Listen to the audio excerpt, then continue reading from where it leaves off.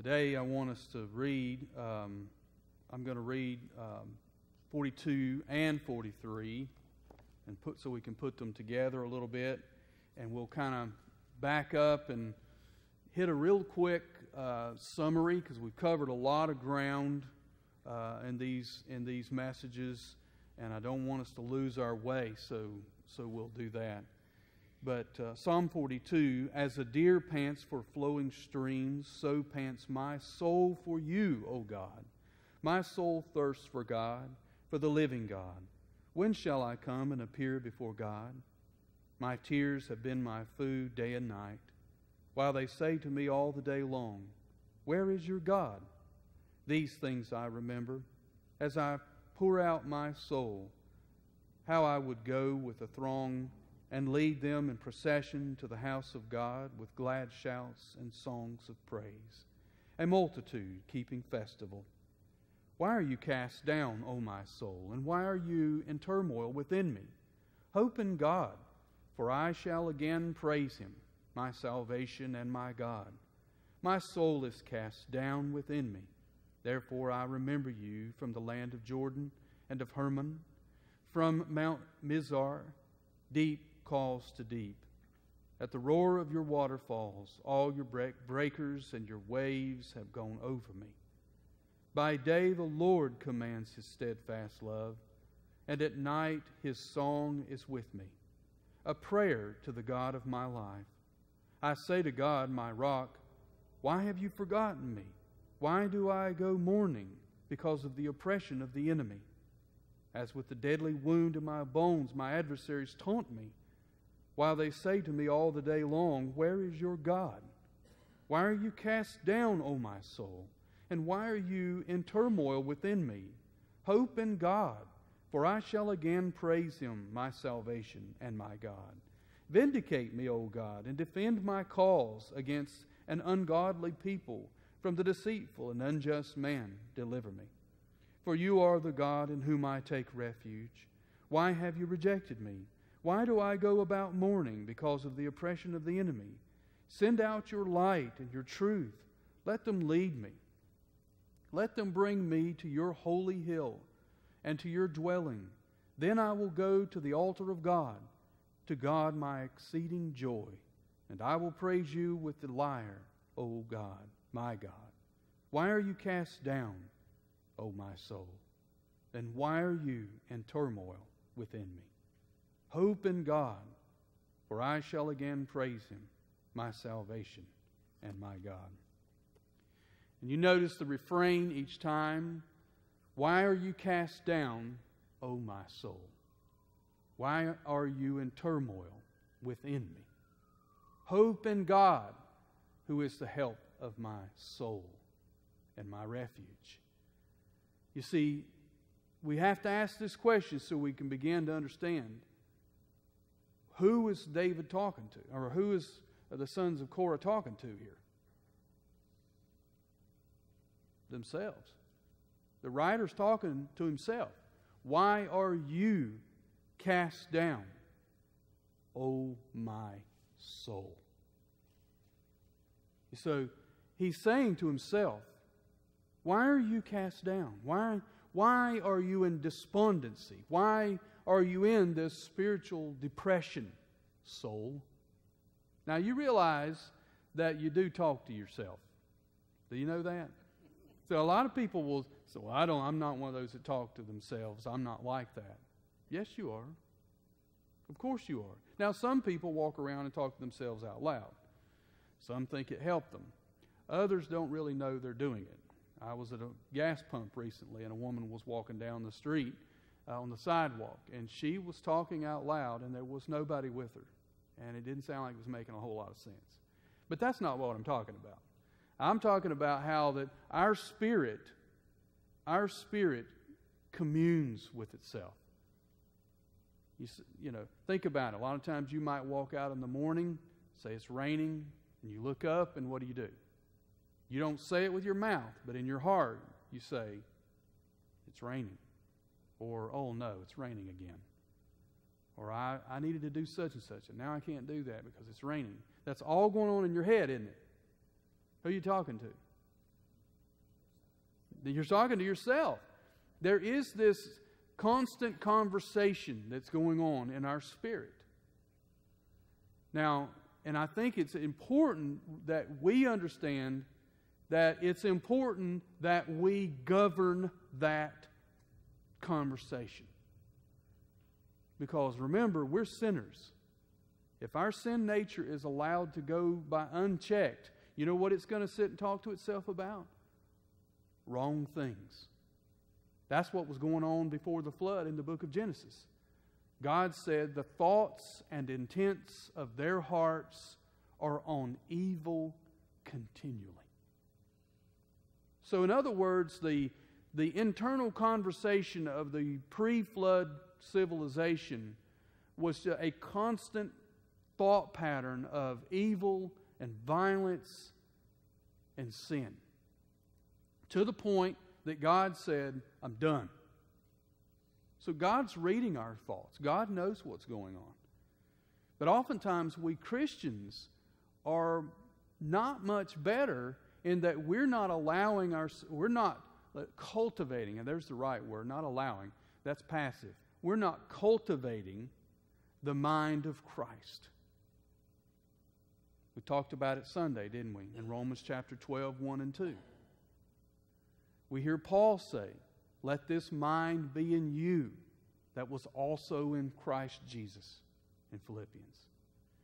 We hear in another place in Philippians, whatsoever things are good, whatsoever things are noble, whatsoever things... You see that? You and I are in control of our thoughts, or we should be. And there are times when you and I need to step in intentionally through the power of the Spirit of God and the Word of God and interrupt this conversation because it's going the wrong way. It's not an accident that if you look closely in these two chapters, when he's taunted, where is your God?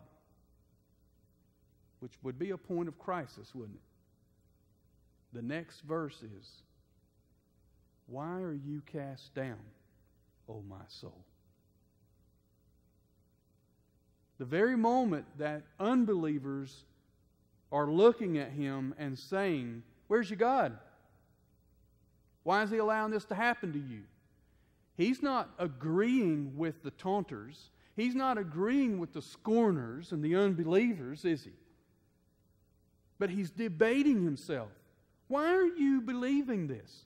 Why are you cast down? Why are you going along with those who are calling into question the faithfulness of your God? Why are you cast down, O my soul? Martin Lloyd-Jones, in his book, Spiritual Depression, even says it, that sometimes we almost need to grab ourselves by the shirt and say, what are you doing? Are you going to believe God or not? That's what I keep wanting to say David. That's what the writer here is doing. He's challenging himself. He's looking himself, you might say, in the eye and saying, why are you cast down? Why are you behaving like this? He's not giving himself a pass. Oh, woe is me. They're right. God's abandoned me. God's mistreated me. I'm having this awful time, and he's not doing that, is he? Now, he's clearly having spiritual depression, isn't he? And when you hit spiritual depression, you're going to feel justified to be in such a place. And rather than play the victim or enjoy the hole that we're in, this is the way we begin to deal with the cure. Remember, last time we talked about the causes of spiritual depression. We said some of the causes, there are more, but we said, forced absence from the temple of God. We saw that in the passage. In other words, believers want to worship God, and when they are not allowed to gather with other believers in God's worship, it is a serious trial to them. Genuine believers are not looking for ways to get out of the gathering of the corporate worship of God. Real believers are desirous to be with God's people. They want to be in God's people's presence, praising the Lord and learning about Him. 2, we saw taunts of unbelievers. And we just talked about that, didn't we? Where's your God? We said memories of better days. He says, I remember the day when we used to go worship the Lord. Memories of better days. They can be hard, can't they? The overwhelming trials of life. Sometimes life just punches you in the stomach, and then it gives you a right cross and a knee and a headlock and kicks you when you fall to the ground. And it's wave after wave after wave. And you think, you're tempted to think, aren't you? Okay, where's the Lord? At what point am I going to be delivered? At what point is He going to stop this from happening to me? At what point will He have mercy on me and realize that I'm at the breaking point? Number 5, we said failure of God to act quickly on our behalf. It's not failure of God. I really kind of regret that word. But you understand what I mean. God doesn't fail. But from our spiritually depressed viewpoint, if we're in this state, we feel like, why is God taking so long? Why hasn't He done something? It's not all-out unbelief. It's not saying God doesn't exist. It's more like the disciples in the boat in the middle of the storm when Jesus was asleep. Lord, do you not care that we are perishing? I've prayed that. Lord, I'm going down. If you're going to help me, you might want to do it now. But we need to be careful, because sometimes we're really praying that out of doubt and unbelief rather than mercy, pleading for mercy. Even our Lord said, my God, why have you forsaken me? Number 6, personal temperament and physical conditions. We didn't talk much about that. Also, the effects of medication. We're a whole person. Okay? You can be sick physically, and it can affect you spiritually. We have to understand that. You can be on medication that can affect you and your outlook. We have to address that realistically. We're not talking about some kind of, cultic way of denying science or medication or anything like that. We need to understand God's made us a whole person. Mind, body, and spirit. And when your body is sick, it's going to affect your spirit. If you are worn down, you look at the story of Elijah, and you look at that account of him and the prophets of Baal, and he goes up against the prophets of Baal and prays, and God does this incredible display of His might and the reality that He's the true and the living God, while the prophets of Baal are cutting themselves and singing and chanting and all that, and they can't get so much as a spark to come up. God burns the whole sacrifice, the wood, the water, everything, through a short prayer. And then Elijah, having proven that God is the true God, takes the prophets of Baal. He literally puts them to death. What for you and I, it is a complete, or appears to be a complete victory. But what happens?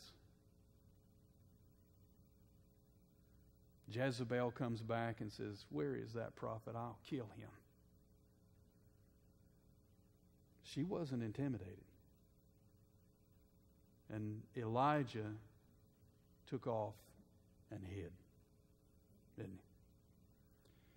And the Bible says that at one point Elijah lays down beside of a tree and goes to sleep.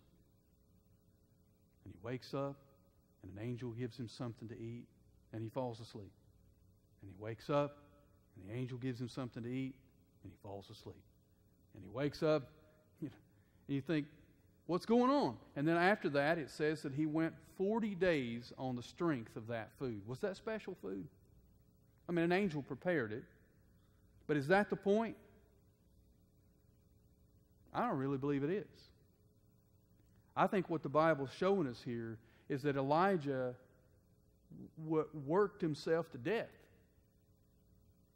Elijah was a guy that he goes 40 days after what was he doing? Sleeping and eating, sleeping and eating. What was his problem? Worn down. He was physically and spiritually exhausted. He had just had a showdown with the prophets of Baal and apparently won. But he didn't win, did he? Because Jezebel showed up and said, I'll kill you for this. So Israel still did not turn back to God. Jezebel was still in office. That sounds like a great place to plummet, doesn't it? Which brings us to one of the other ones, and that is a down reaction after a great blessing. A down reaction after a great blessing. Attacks of Satan, simple unbelief, a great disappointment, a personal failure, getting older, guilt, whether it's real guilt or false guilt, all these can bring on spiritual depression. And if we're not handling them properly, that it can linger on for years and stifle our growth in the Lord, our effectiveness, our worship, our fruitfulness, all those things. And Satan, he can't steal your salvation, but he can render us ineffective. He can sideline us and make us be on the bench where we're not much good to God, ourselves, or anybody else. And if that's all he can do, he's glad to do that. And so we want to talk tonight about, or begin our discussion on the cure. But before we get there, our last message on this, we will talk about the cures for spiritual depression. Tonight, I want us to talk a little bit about false cures. False cures. Because Satan and our flesh is really good at getting us to seek the healing we need from the wrong places. Okay? The first one is denial. Not Denial River, but no, I'm just kidding. Denial. You know, we can fool ourselves, can't we? That there's nothing wrong. Everything's fine. We can get ourselves in some kind of place where we're not willing to deal with the unbelief or the sin or the guilt or whatever might be bringing it on. Some folks are in such a disbelief that they deny the existence of such problems. Now, I've met people too that deny that, depression, you just need to get up. You just need to stop it. I think Bob Newhart even had a joke one time. In the video, the guy comes in and sits down and he tells Bob Newhart. You remember Bob Newhart? Everybody knows him. Okay. He's telling him his problem, and Bob, he goes, he's paid his bill and everything, and Bob says, all right, you ready for the solution? You ready? Stop it. Just stop it. You can pay on your way out. Just stop it. Well, that's funny, isn't it? Because the truth is, life's not that simple, is it? But there are some people that seem to think that the human psyche and the spiritual condition is that easily dealt with. And it's not. It's not. And if some people have been blessed enough that maybe they've never dealt with these kinds of feelings or problems in their spiritual life, and so they can't see how it's even possible that it exists. But it does exist. Some people experience denial by saying, oh, well, yes, lost people can experience spiritual depression, but not a Christian. And yet we've seen clearly in God's Word that this can happen, can it? We can suffer clearly just as badly, maybe sometimes even worse, than an unbeliever. So, and even when it strikes them, they refuse to admit that there is a problem with their Christian walk. So they continue on ruining their Christian witness as well as their lives and sometimes the lives of others because they refuse to allow the Spirit of God to use the Word of God to help them. This is not the Christian way. The Christian way is to deal with the sin and the problems, not to deny them. God's grace is sufficient for any sin or any problem that the Christian has. The Word of God is sufficient. The Spirit is sufficient. God's Word is sufficient for our safe and joyous direction through this life. Where is joy in denial? Where's the joy in that? Christ clearly calls us to a deep and profound spiritual joy. There's no joy in denial. We all know, or if we're willing to admit, we know that all that's doing is just throwing dirt on it, isn't it? It's just covering it up. It's coming back. So, denial. Escapism. Notice these tend to be ways that the world is trying to deal with it. Are you noticing that? You say, well, Scott, those are psychological terms. They are. Because that's the way the world tells us to deal with the spiritual darkness, the spiritual doldrums. The world wants to deny them.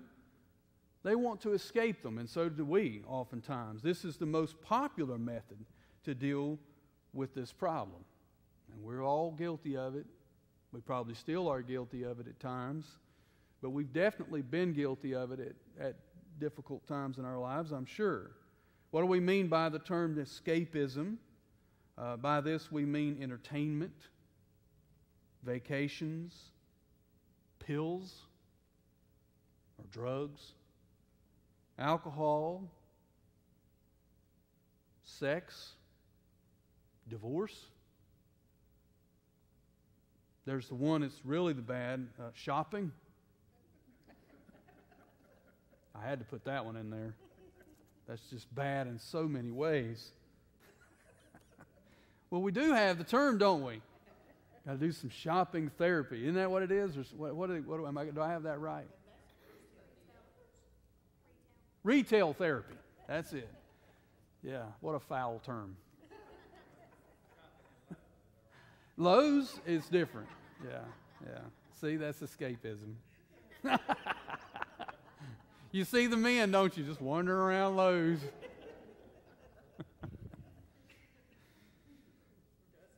It does.